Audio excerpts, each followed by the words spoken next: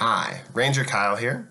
Ida B. Wells is best known as a journalist and publisher. She risked her own life traveling the South gathering information on lynchings. One of her editorials upset people so much that an angry mob stormed her newspaper office and destroyed her equipment.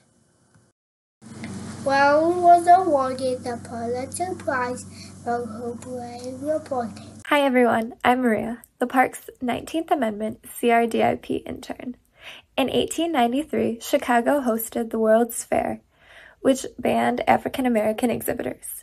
Wells and other social reformers created and distributed a pamphlet which educated readers on the achievements of Black Americans post-emancipation and educated international readers about the dangers that Black Americans continued to face in the United States nearly 30 years after the end of the Civil War.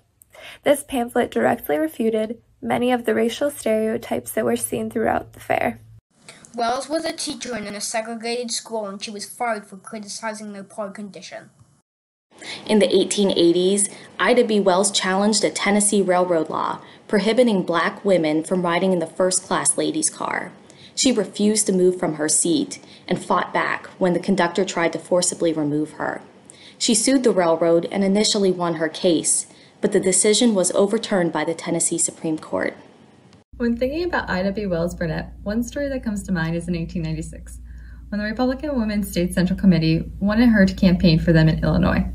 Wells Barnett at the time had a 6-month-old at home and needed to figure out how to balance motherhood and career. She will ask the committee then for a nurse to travel with her. Unfortunately, they were unable to provide a nurse, but were able to set up a network of volunteers, allowing Ida B. Wells Barnett to hit the campaign trail for them.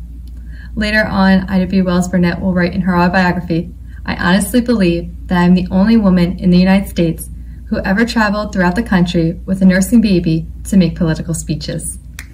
Ida B. Wells Barnett co-founded the Alpha Suffrage Club in 1913 in Chicago. Its goals were to educate Black women on citizenship and voting, to increase their political influence, and to support suffrage for all women, regardless of race. The club canvassed block by block and added thousands of new female voters, shaping Chicago politics.